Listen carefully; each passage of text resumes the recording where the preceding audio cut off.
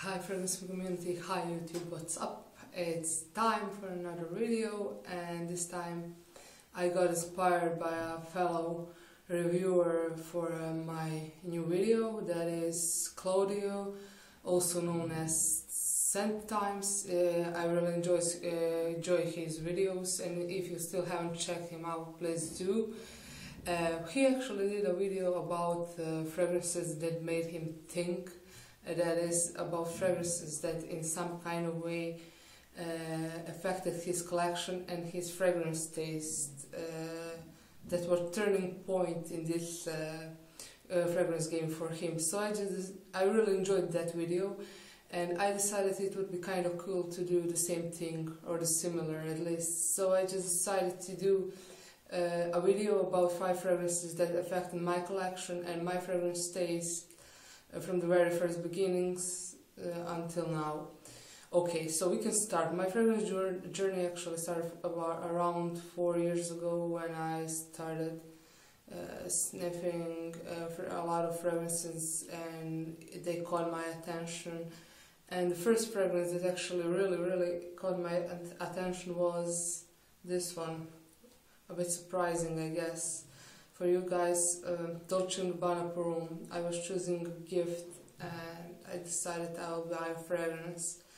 And well, I was sniffing, without any knowledge. I just wanted to buy something that smelled good, and I chose actually this fragrance. And until now, it is still one of my favorites. And when I discovered this one, I figured out, well, there must be more, there must be something even better, different, and fragrances caught my attention, so I just stayed hooked. And yeah, my fragrance journey started with this fragrance, which I didn't even buy for myself, but as a gift. At the very first start, I figured I really enjoy sweet oriental gourmand fragrances, and at the same time, of course, I started with designers, and they are still wonderful gourmand designers in the game, but somehow I enjoyed them the most, but somehow I just couldn't find the one that was gourmand, oriental, but classy and very elegant and sophisticated at the same time, until I blind bought this one, and that is Guerlain Tonka Imperial. This fragrance is sweet, it is gourmandish, it is oriental, and at the same time it stays extremely sophisticated, elegant, classy. And then I figured out, gourmand fragrances can be very classy too, if they are done in a way Tonka Imperial is done. So yeah, one of my favorites.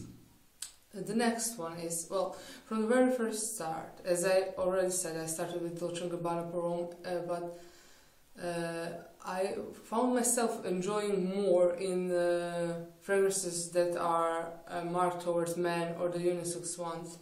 And I still can't explain it, but that's still the case. And I don't have an objective explanation for this, but I still think they are much better fragrances in male side of things, or at the unisex side of things, at least which catch more of my personal taste and attention.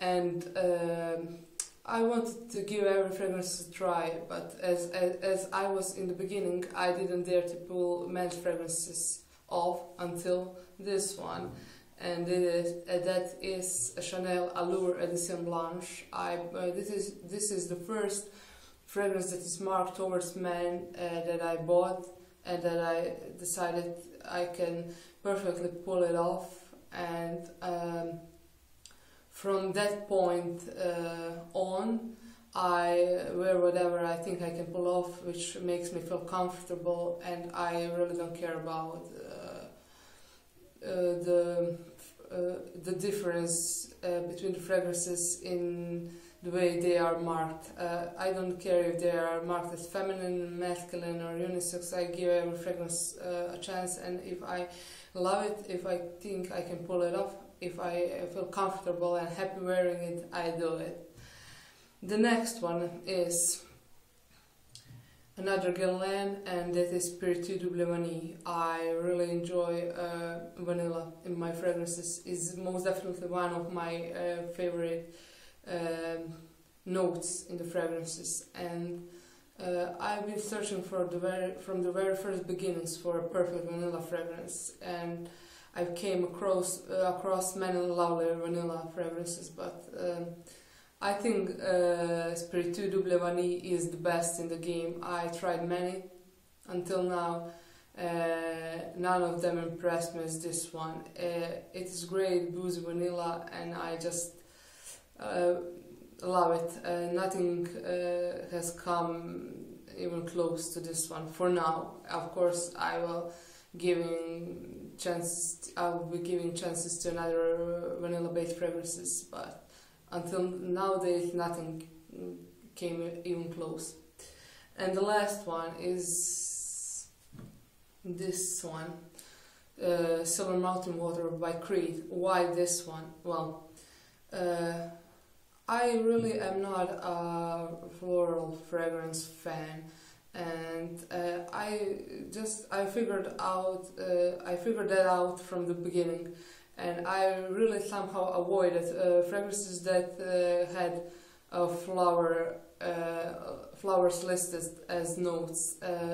But I was trying to give each fragrance a chance, and somehow accidentally I got a sample of Silver Mountain Water. And well, yeah, I know it most certainly isn't only floral fragrance, but flowers are definitely present in this one. And with this fragrance, I figure out that if flowers are done in the right way, in the way that suits me, I can enjoy flower notes in my fragrances too. Until then, I avoided them. Nowadays, I'm still not a huge floral fragrance fan, but if they are done in a certain way, I can enjoy flowers in fragrances. So these were the 5 fragrances that definitely affected my fragrance taste and my collection, and all of these are most certainly one of my favorites of all time. And I'm very curious about the fragrances that affected your fragrance taste. Please, if you wish, comment down below, and I will enjoy discussing this with you guys. Please, thank you for watching. Please comment, rate and subscribe, and see you soon with another video. I know I owe you a niche spring list, so that one is coming next. Thank you. Bye.